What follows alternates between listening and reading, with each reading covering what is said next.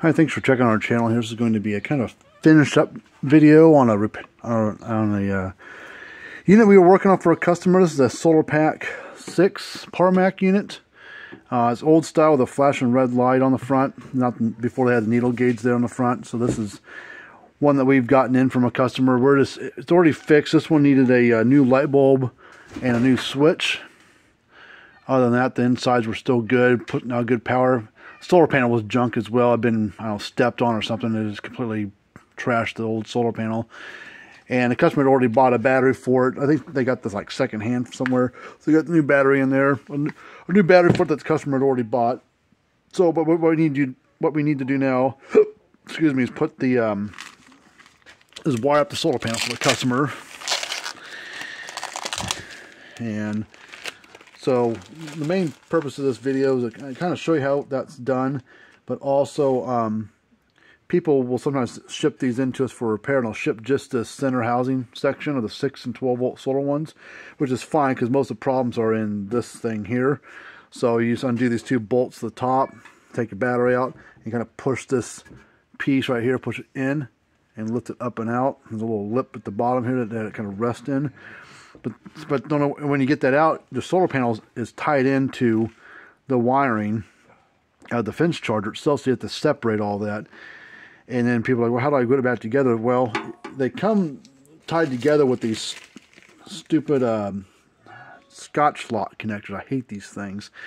But that's what they use. It's cheap and quick, I guess, for assembly and whatever. But that's one way you can do it, is reuse those, which the new solar panel came with some, so we'll probably just use them, I guess. But that's how they do it. But the other thing about this one compared to the other one, this is still back in the day when a lot of 6 volt stuff was still around, like tractors and cars. People probably, this isn't that old of a unit, but it's probably an 80s, early 90s model. And there's this particular one was 97? I think so. Oh, well, whatever. It's a 1997 model, but either way, stuff for a while was a positive ground. So on this one, the black is our positive and white is our negative. You would think it'd be the other way around, but some things were positive ground, and so that's just how they were. Yeah, go ahead. So now we got to get this wired back up. The first what we're going to do is we're going to cut this off. I may have to make some of these wires longer, just because they've been cut on a few times by somebody. So we're going to cut these connectors off, and we'll get a pair of dikes here, and we'll cut these back.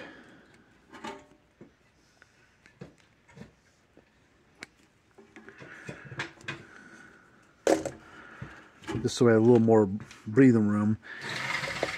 But I think I'm going to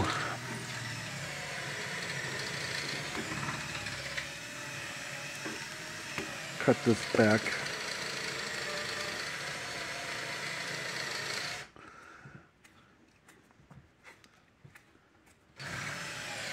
And what we'll do is we'll get, let's see, take some blue crimp connectors, and we're going to crimp on there.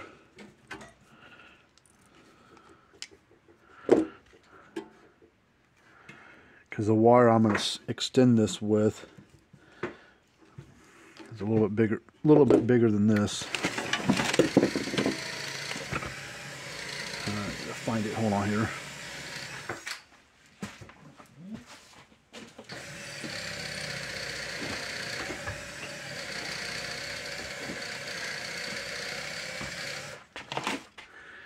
A little bit bigger,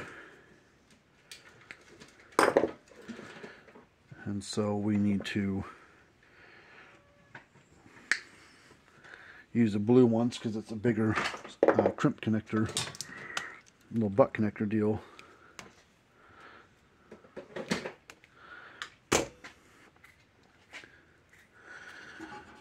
Alright, so black is here. the white wire, which is odd, you know, these days. Red is our black wire.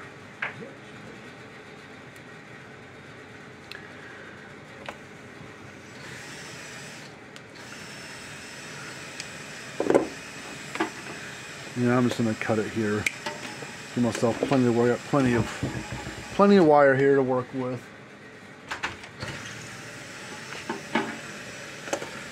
Yeah, just so I double check myself and verify, make sure I'm doing this right. We'll strip this back. We'll apply power to it, 6 volt, and then I'm gonna turn it on, make sure it still works. Make sure this connection's all good before we proceed. So bring it down to around 6.5 volts roughly.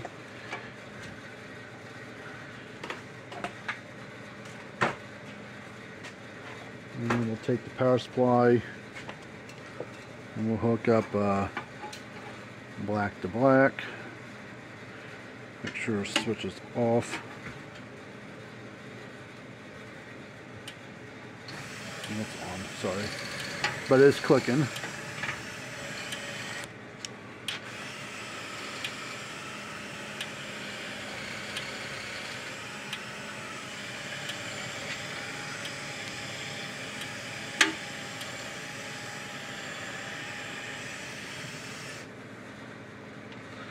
Alright, so this is wired correctly. So our red, from now on, looking at it, red is our positive, black is our negative. So, but we have this right here wired up correctly. Okay, so now we will see if we can use these things here, these Scotch lock connectors. How these things work, if you don't know already. I don't know if I'm going to use these. This wire right here might be too big around. You can slide it in buried. It doesn't have to be stripped back, which we're probably going to cut that off and make it flush. So I don't want to be able to use these. Now these are going to be too big of a wire. Let me cut that flush real quick on both of them. We're going to strip it back again if we need to. Yeah, these aren't going to work. This wire's just a little bit too big again. But basically what you do, you'll slide one wire in all the way through, all the way to the other end, and you slide your other wire you want to tie it to into this one all the way across to the other end where it stops. And then you take this, fold it over, take a pair of pliers and squeeze on it, and this little lip here on this snaps up underneath there, and this little metal blade cuts into the two wires, and it's metal, so it basically ties them together. So that's how that works. So what we're going to do, this has already got little spades in the back side here, like a piggyback thing. So we're going to try to maybe just piggyback on the back side of both of those. I think, let's see, this one's got a small spade, this one's got a large one. Let's see if we got a small spade that will fit that one. I think we do. Yep, there's small spades there. And I got the larger spade here.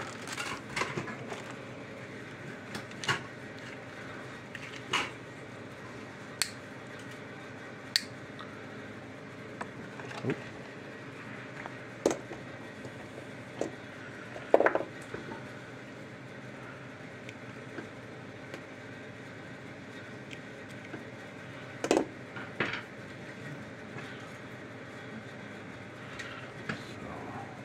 Positive gets the bigger spade. I'll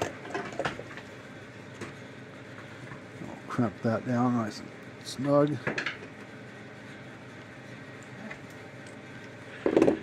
This one might be too big, yeah.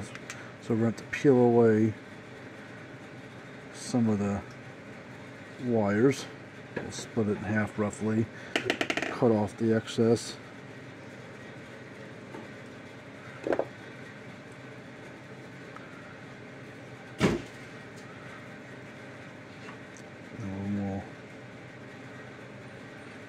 Show that up in there,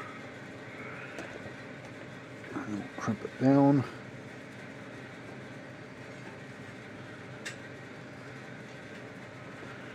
And then we'll get the solar panel wire. And this will just piggyback on the back side.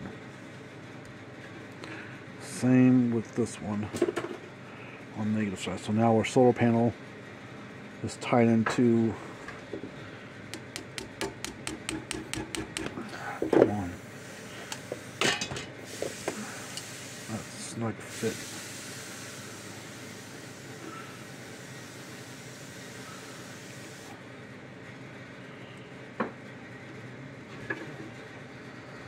There. Okay. We'll split that back just a little bit so that way we can get across the battery. We'll take the red wire with the red sleeve on it and plug on to the positive. And the black one with the black sleeve on it's going to go on our negative. And it's labeled on the battery, positive, negative. The small wire, or small spade and terminal is your negative, and the larger ones are positive. They do that so that way you don't accidentally hook it up backwards, mostly. Come on.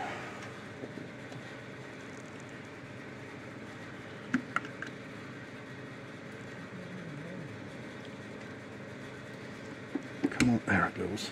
And then we'll slide this down the side like that. And here's the new solar panel. It just kind of snaps on top. There's not a wrong way to do it. As long as it's not buggered up. This top case is kind of bent in right there on the side. So it might fight us a little bit. Let's see what we can do. Oh.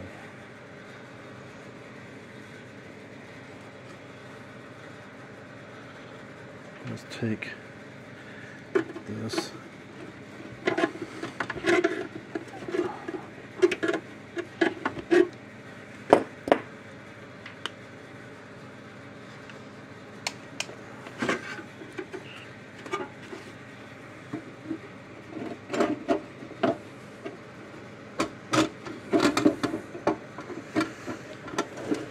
Once we get it started,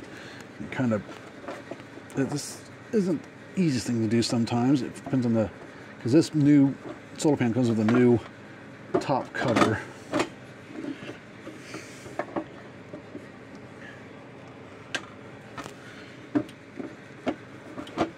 Come on.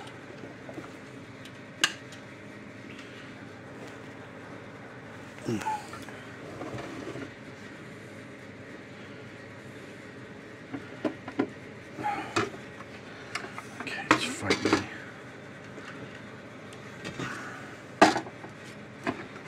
It's solar panel down. I gotta massage this a little bit.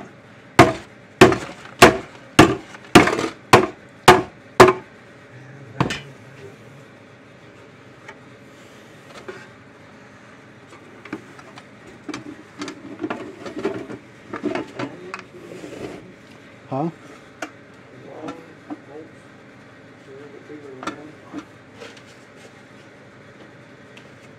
For holding the case together. Oh, for holding the needle gauge of the transformer.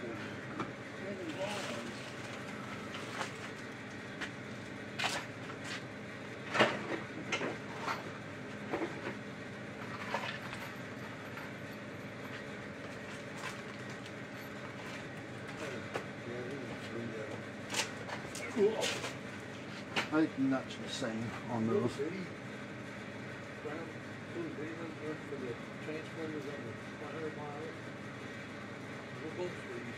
Oh, yeah, I got those.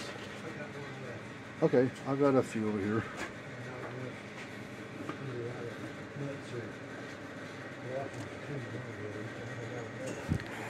Oh.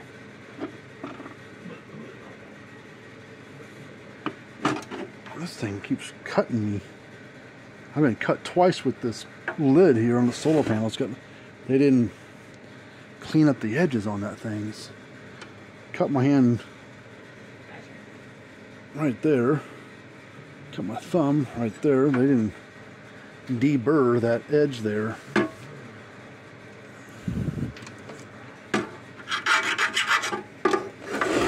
Let me fix that.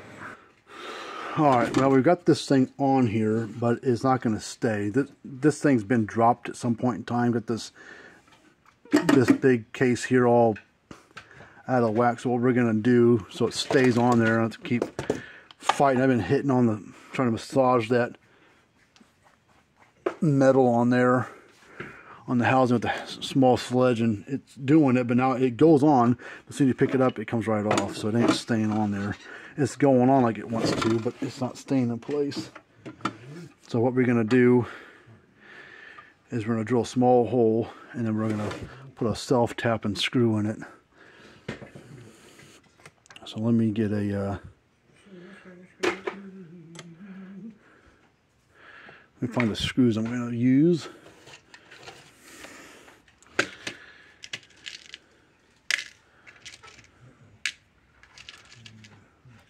I'm going to use these here. I'll make sure the bit that I'm going to use is not too big. Okay, that should be fine.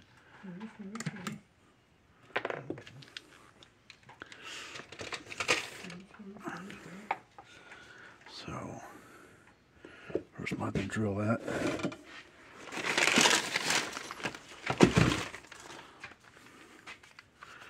Actually, the bit that's in there I think will work too. No, it's almost the same exact size, so we'll pull that off.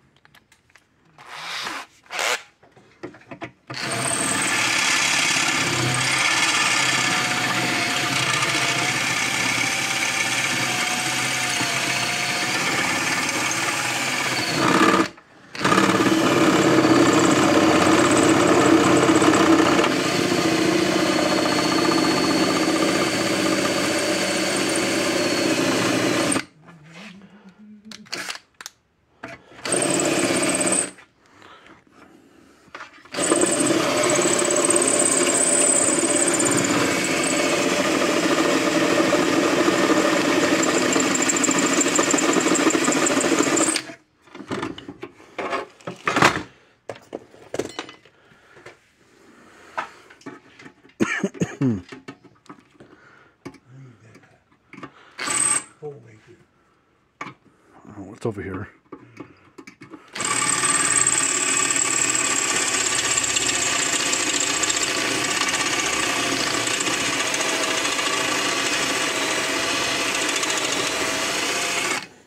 Come on.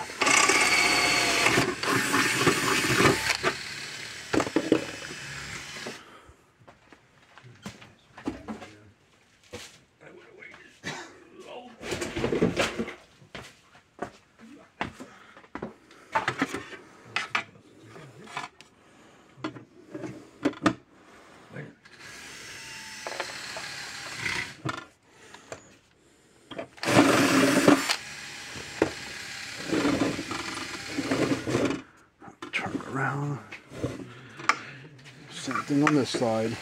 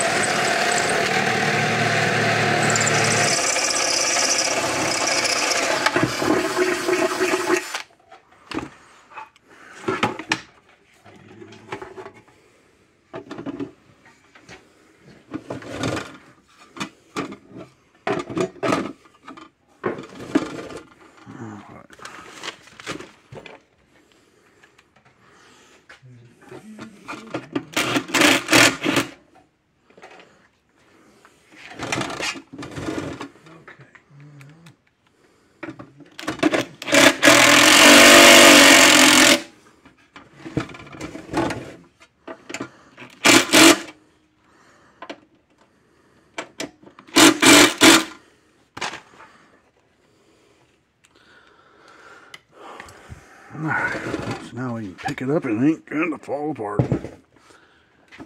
Oh man, what a pain in the neck that was.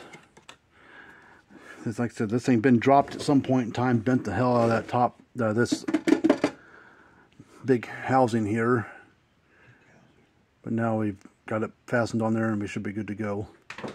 So if you got one of these 6 volt or 12 volt Parmak solar ones that you're having trouble with, you're welcome to send it in to us. Let us work on it for you, test it out, and get you going.